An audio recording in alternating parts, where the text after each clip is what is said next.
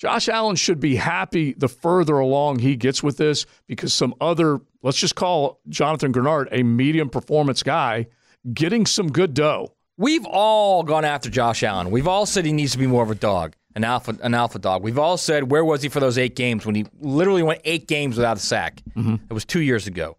But if you look at his rookie season, 10.5 sacks. The COVID season, I'd take that out for everybody. 2021, 7.5 sacks. 2022, 7 sacks.